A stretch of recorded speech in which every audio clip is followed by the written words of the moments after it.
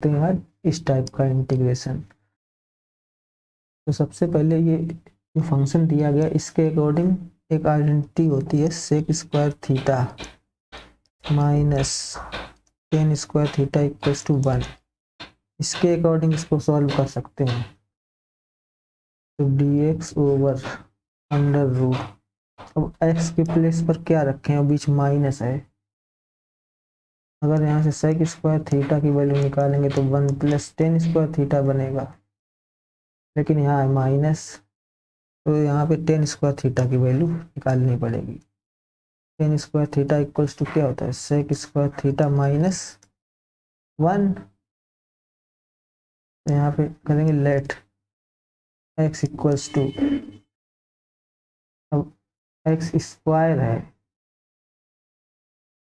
तो late x equal to sec theta. और यहाँ पर a है तो यहाँ पे a लगा देंगे क्योंकि स्क्वायर अपने आप बन जाएगा। तो ये हो जाएगा a square sec square theta minus a square. अब ऊपर फंक्शन dx है तो dx की वैल्यू क्या हो जाएगी, a सेक थीटा का डिफरेंशिएशन सेक थीटा और टेन थीटा, ये वैल्यू उठा के यहाँ रख देंगे। अच्छा ये आया कैसे, ये जो फंक्शन है x इसी का डिफरेंशिएशन कर दिया गया dx ओवर डी थीटा, ये हो जाएगा a सेक थीटा और टेन थीटा। तो ये इधर इसको भेज दिया तो dx equal to a sec theta tan theta और डी थीटा।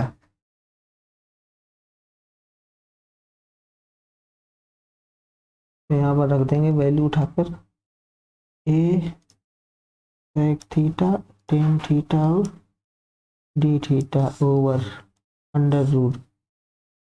अब यहाँ से a स्क्वायर कॉमन ले लेंगे तो अंदर क्या बचेगा, सेक स्क्वायर थीटा माइनस 1। यही फॉर्मूला बनाना था, इसकी जगह लिख देंगे टेन स्क्वायर थीटा, ए स्क्वायर बाहर आ जाएगा, ये सेक थीटा टेन थीटा और डी थीटा ओवर, ये बाहर आ जाएगा तो खाली ए सेक स्क्वायर थीटा माइनस 1 होता है टेन स्क्वायर थीटा, केवल टेन थीटा बचेगा, अंडर रूट खत्म हो जाएगा। अब ये टेन थीटा से टेन थीटा कैंसिल, ए से ए कैंसिल, केवल क्या बचा सेक थीटा और डी थीटा। सेक थीटा का इंटीग्रेशन क्या होता है, log of sec theta plus tan theta plus सी। अब सेक थीटा की वैल्यू कहाँ से फाइंड करनी पड़ेगी, यहाँ से, ये सेक थीटा इक्वल्स टू हो जाएगा एक्स अपॉन ए।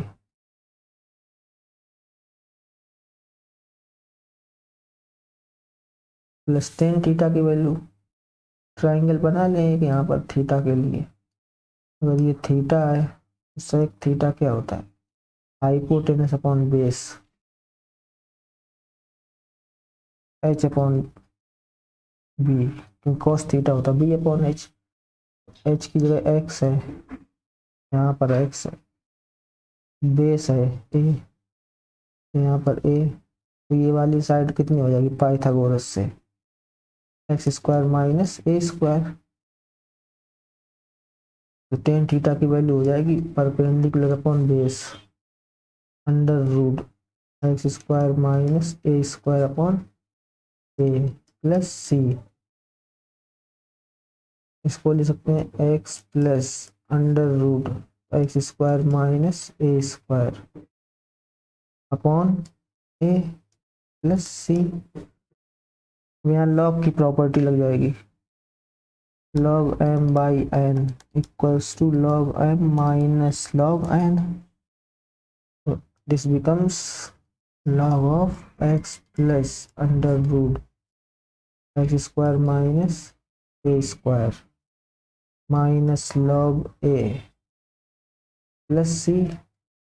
अब ये कांस्टेंट हो जाएगा, तो constant plus constant equals to another constant.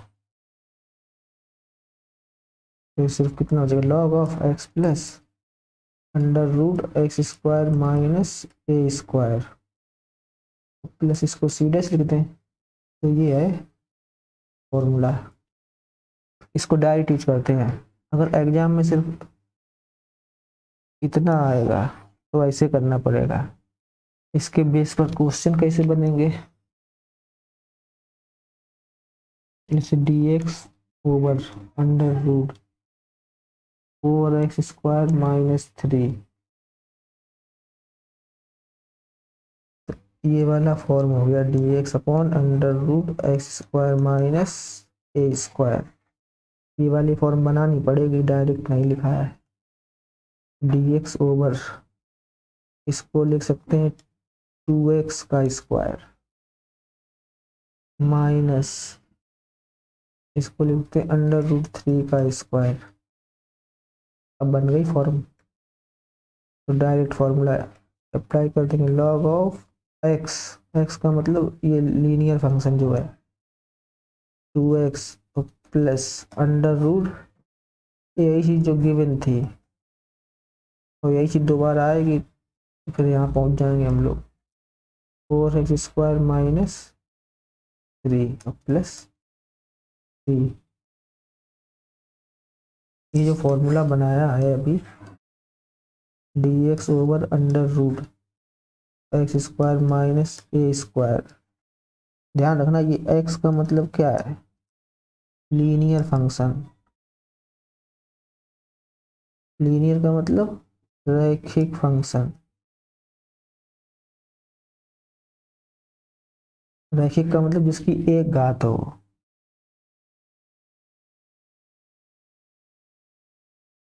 यहाँ पर x भी हो सकता है, 2x प्लस 3 भी हो सकता है, ax प्लस b भी हो सकता है। लेकिन ध्यान देना है इस बात में कि x के साथ यहाँ पर 2 है, तो 1/2 और आएगा यहाँ पर, क्योंकि x के साथ जो कोफिशिएंट है उसको बाद में अलग करना पड़ता है। इसलिए यहाँ पर x का कोफिशिएंट 1 है, तो इसमें कोई इशू नहीं होगा। यहाँ पर x साथ कितना है, 2 है, तो इसमें 2 लिखना पड़ेगा। x के साथ a है तो a लिखना पड़ेगा। यहाँ x साथ 1 है, तो इसमें कोई दिक्कत नहीं। जैसे एक और क्वेश्चन करते हैं इसका बेस पर, D x over under root 3x square minus 5,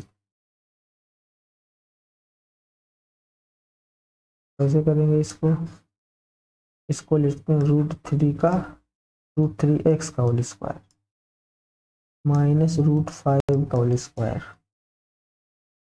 अब फॉर्मूला अप्लाई, मॉड x का मतलब ये लीनियर फंक्शन जो गिवन है, अंडर रूट 3x और प्लस अंडर रूट, वही चीज जो पहले थी ओरिजिनल, ये थी ओरिजिनल, इसको लिखेंगे फिर लिखना इसी को पड़ेगा, तो फाइनल आंसर यही लिख देते हैं direct, 3x square minus 5 plus सी जरूर लगाएंगे क्योंकि इंडेफिनिट इंटीग्रेशन है ये। इसी का एक और आता है परफेक्ट स्क्वायर बनाने वाला, इसे लिखा x square plus 4x plus 1, इसका करना है इंटीग्रेशन। तो सबसे पहले इसको बनाएंगे परफेक्ट स्क्वायर। तो परफेक्ट स्क्वायर कैसे बनाते हैं, ये जो x है, x के साथ में जो भी लिखा है उसका हाफ करते हैं, स्क्वायर कर देते हैं। 2 2 या 4, मतलब 4 होना चाहिए परफेक्ट स्क्वायर के लिए।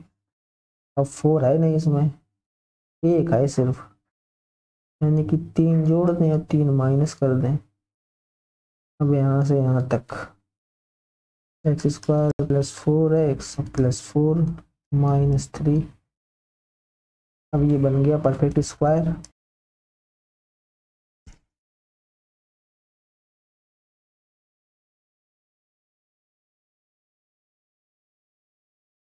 अब ये फॉर्मूला बन गया D x upon under root x square minus ए स्क्वायर टाइप का। तो फॉर्मूला क्या होता है इसका, log of mod x plus under root x square minus A square plus सी। तो लॉग ऑफ एक्स की जगह ये लीनियर फंक्शन यानी कि x plus 2 plus under root, ये क्या था ओरिजिनल फंक्शन, इस पे कोई फर्क नहीं पड़ेगा। और ओरिजिनल फंक्शन क्या था,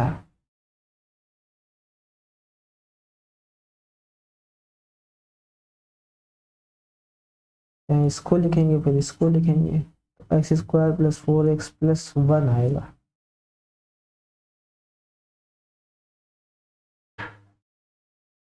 और प्लस सी।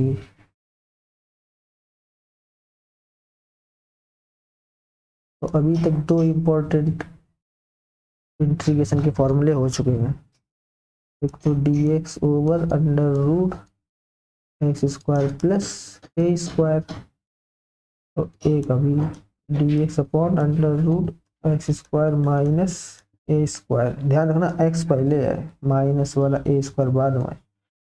इसमें कोई दिक्कत नहीं है, इसमें प्लस है, इसको ऐसे भी लिखा जा सकता है D x upon under root ए स्क्वायर प्लस एक्स स्क्वायर, लेकिन इसको ए स्क्वायर माइनस एक्स स्क्वायर नहीं लिख सकते।